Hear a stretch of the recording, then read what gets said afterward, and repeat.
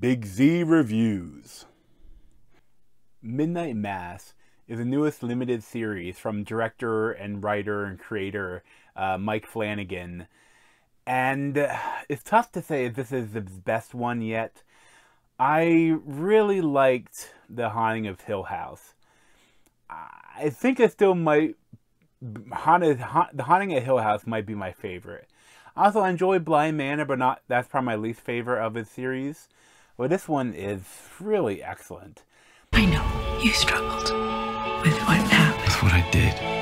Yes, with what you did. But help is here. Good morning. I know I'm not who you expected to see.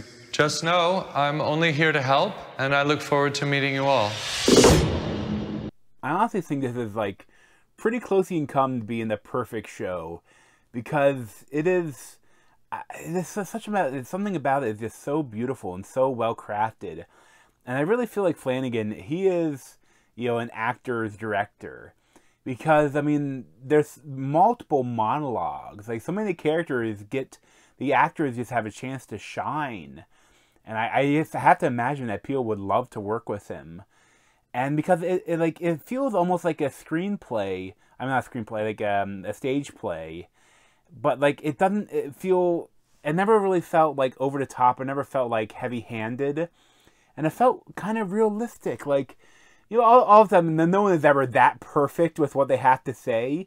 But sometimes they stumble a little bit, and they kind of gather their thoughts, and then they let flow the most perfect monologue. And I love to, like, they let each other talk. Like, when two people are having a conversation, sometimes they just kind of let each other talk. I couldn't help but think that this is what you sound like in how you imagine if you're gonna have the perfect speech or something, like they actually get to have that in this. And the funny thing is, to talk too much about this, you kind of have to slightly spoil it. So I think I'm gonna save a bit for just full spoiler talk later, and just kind of avoid any spoilers for the first part of my review. But this is again Kate Siegel comes back as Mike Flanagan's wife. And she's been in pretty much all of his stuff, and she is amazing in this again. She plays Erin Green, and she is a person that she is kind of ran away from this island. Like this little island that a fishing island that a couple years ago had a big problem. There was an oil spill, and everything is kind of on the downtrend with the island. And Kate Siegel, she had left there, tried to become an actress, then ended up becoming a musician, but then kind of got in, something happened in their relationship, and she came back home to teach at the local school, and she is one of her boyfriend when they were kids is Zach Guilford as a Riley Finn, and he is kind of your entry point in the series. Like I say, maybe the main character pretty much. And he, like you see at the beginning of the show, he is in a drunk driving accident. He kills a woman, and that kind of haunts him, and also kind of sends him into jail for 5 years. And the beginning of the show is he's coming, on parole. He's coming back to live with his parents, and that he's a bit of a pariah, and he kind of gets into this community on this island. But then there's also another person that's coming back. But beforehand, they sent off their pastor. It was a really old pastor, and who was going a bit senile. But they wanted to treat him. He's been there forever. They wanted to go a holy journey to Jerusalem and everything. And instead, maybe he's ill or something, and they send this young pastor back.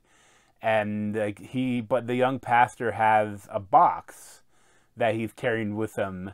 And it's I love too the little bit Easter egg. Riley Flynn, his childhood room has a movie poster of Seven on it. So it's kind of what's in the box? And there's something there's the family, the dad kind of it really is disappointed in the son for being a murderer essentially. but the mom loves them and forgives them and wants them to go to church, and but like and then the whole the church, Hamish Linklater as Father Paul, like he is really good. He has some great sermons, and then you have this like the most horrible woman. It's kind of like the villain of the show, Samantha Sloyan as Bev Keane, and like she reminds me like if you grow up as going to church, you kind of know some people that are holier than thou, but they're also kind of douchebags and horrible people, but they like use God to try to get over on people. Like I mean, a little bit of a tangent, but like I grew up as a Lutheran, and like I'm now an atheist, but like what I saw there is kind of there's a lot of weird stuff. Because like our local church, like now the kid, it like burned down to the ground, and I watched my church burn down from my grandmother's porch, and then there was some weird stuff with like the pastor was old and he's actually retired after the church burned down, but then like he then died right after. So like we for a couple like years while the new church was being built, we had like Sunday school and church service in the local Catholic schools, like the actual the Catholic school building, and we had like traveling preachers come in every week, and there was like some were better than others, but eventually we end up getting this woman that she was really nice, and like she was again married to another Lutheran pastor, and like from a local parish, like a little different in like they're a couple towns away. But like she was really nice. I know like about a lot of people, I think they're not sure if they didn't like her that much, but like there's like the whole thing like the people in charge, like the community board, or like in charge of like a lot of the church's money and stuff. And like the thing is I would go to Sunday school and then confirmation school or whatever with the kids of some of the people that in charge of the community. And they're all kind of douchebags, and like the one is also like the granddaughter of the old pastor of the old, and they kind of just they weren't very nice people, and they kind of shat on our new pastor, and it was weird. But she actually did like for the confirmation and everything. She taught us like and there's some really weird stuff that she got like so frustrated, I think, with the community and with all the like a lot of weird stuff that's going on there. She ended up like she had gone to a honeymoon to Hawaii, and then like essentially her and her husband they both left the church and moved to Hawaii and opened up a little shop or something there. And it's like, yeah, go you, more power to you. But that was after I was confirmed, and then like my deal with my mom was that for both me and my brother, like we you have to go to church every weekend, and then once you're confirmed, you do what you want, because my dad was a Catholic, but he didn't really believe much, and so mom, like just for my grandma probably we were Lutheran. But pretty much the second I was confirmed, I didn't go to church ever again. I maybe went to like an Easter or Christmas, but like other than that, no. But like I love though that now that the tangent's over, I love that like there's multiple different like viewpoints in this. Like you have like true believers, you have atheists, you have Muslims.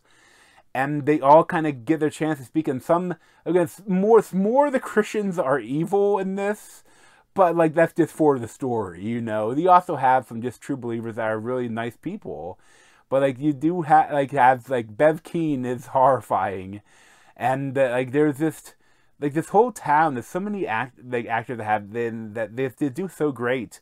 They have these amazing moments. Like Raul Coley as Sheriff Hassan is also really great. Like every actor is so good. There's so much you could talk about with this, and it's like I don't want to spoil too much until I get to the end of that. One of the critiques that do have the show are a direct spoiler, so I'll wait for that.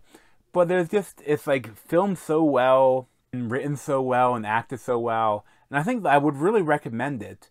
But I think it does get sad at times. And I think this is probably the least scary of all of his shows. Like, there's a few kind of jump scares, but the more related to Riley Flynn. Like, he's haunted every night by the woman he killed in the drunk driving accident. And there's also, there's something peeking in through windows that are a little jump scary a couple times. But, like, I would say, like, it's depressing at times. And the first episode and 2, there are a lot of animal deaths. But that's kind of related to Applied. Like, I know it's so funny following Mike Flynn on Twitter. And he was like, well, it's a horror film. What you gonna do? Or the horror show. You know, that's one of the most common tropes for horror films is, you know, at the beginning, you know, the pets die. And they definitely do that with, like, a beach full of stray cats and a dog. Yeah, but, you know, other than that, like, there's just so much great about this. Like, it's so beautiful. And there's so many beautiful moments, like, you could watch and just love. Like, I think this is really rewatchable. And, you know, honestly, I think I give this show a 10 out of 10. But, you know, on to full spoiler.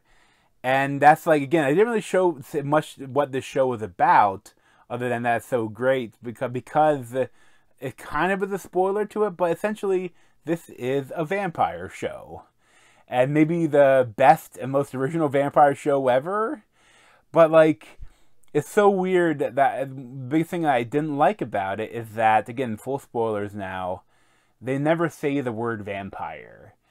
And it's like, I don't know if they're trying to be like The Walking Dead where they never say the word zombie. But it's like, at a certain point it feels unrealistic. It took me out of it almost. And, you know, I'd have no problem with, like, Linklater, with him not saying it's a vampire, because he believes it's an angel. And I love that, the idea of this, some ancient thing that they built a tomb for, or they entombed it, but it opened up in the storm, and he finds it, and he becomes this servant, and he thinks it's an angel, but it's just this, like, ancient vampire. Like, I love that. And I love, too, when he comes in the robe, and he's like, yes, you should worship me, yes. Like, I love that. I love the idea that the preacher is essentially poisoning the whole town with vampire blood, but that only the people that come every week will actually get the full dose, and then, like, if they don't get it when they all become vampires, you're gonna feed the new vampires. But I think that the thing too, Linklater, like, I love his character and I love what they do with him, but at a certain point, like, he never really thinks that, man, I'm kind of evil. Until at a certain point, then he's like, oh yeah, I guess this isn't good, you know? Like, the jump from nothing I'm doing is wrong to, oh shit, I made a mistake, is a little extreme. But then, as I began saying, I kept thinking, like, at a certain point, I think, like, the show doesn't try to be like that. It's not a vampire killing show. You know, it's like a drama, mostly. But at a certain point in, like, the last episode, when, like, all of the humans that are left gather together, and they're, like, trying to figure out trying to plan out what to do, it's like, you gotta bring up vampires. You gotta bring out the rules. You know, what are the rules? What are the rules? You know, because even though it's more realistic version of vampires, I think you have to have that discussion. And I don't want it to be a joke. I don't want it to be like, I don't think these vampires twinkle in the sunlight, you know. But, like, because there definitely are vampire legends in this. Because at a certain point, you say all the legends say that, you know, they talk about how, like, you know, that the legends are based on some people that have a rare blood disorder that they burn up in the sun and stuff like that. Like, so the legends are there. So they would definitely use the fucking word vampire. You know, it bothered the shit out of me. Even though it really has nothing to do with the show, you know? Especially because they really kind of they decide that, you know, they have knives and guns, but nothing they can do will kill them. They just have to maybe give us more time, and the only thing that can kill them is the sunlight. And that creates for an interesting show, but it's like, you know, you should really think about this, because, I mean, I'm obviously because they're the preacher that's a vampire. They're not like the whole cross and holy water and stuff isn't going to affect them. But some of the things would still work. You know, I'm especially thinking about chopping off the head. That would definitely put him out of commission. And a stake to the heart. Like, I kept thinking, like, when they're doing this, they get the knives out. I kept waiting for one of them to break a table leg and make a stake.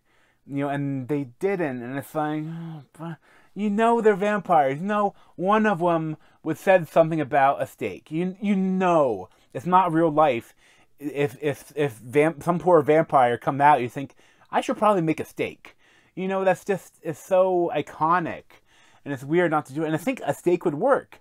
Because these vampires, they're like creatures. Even though, like, they almost have to die before you fully turn. Like, they're still alive, you know? They're not the undead. They're, like, reborn. Like, they go on about how they're kind of like Jesus. They're reborn. And, like, so, like, they're pumping blood, and the blood is healing them. So I think that a stake in the heart would prevent the heart from healing, and they probably wouldn't fully die unless they would be immobilized, though. They wouldn't be able to do anything. They would be in a form of stasis, you know, until they were burned up in the sun. You know, it's so stupid. Like, I love the show so much, but it grinded my gears that they never once said the fucking word vampire or talked about, you know, how to kill vampires, you know? But I felt like they were setting up that moment. If they didn't have that moment when they went into that one house and they're trying to gather weapons to fight them and trying to figure out a plan about how, but they couldn't, like, they did. I mean, this could be the end of the world if they don't stop them right on this island. But I love the way it ended. I love so much that it did. Although some of my favorite characters died. But it's so beautiful, a lot of deaths. I do love that the vampire, like, that it becomes so obsessed, animalistic when it's feeding, that it doesn't realize when she's tearing up the wing. It's just such amazing moments. But it bothered me. And it's so stupid it bothered me, but it bothered me. You know? Other than that, it's just such a good show. Like, everyone is amazing. I think especially Kate Siegel and Zach Gilford and Linklater, like, they're some of the standouts, but they're all great. Again, I think even though my problem with it, I still give it a 10 out of 10. I loved it. I highly recommend it. But thanks for watching. If you want to see more of me, you can subscribe down below. Thanks.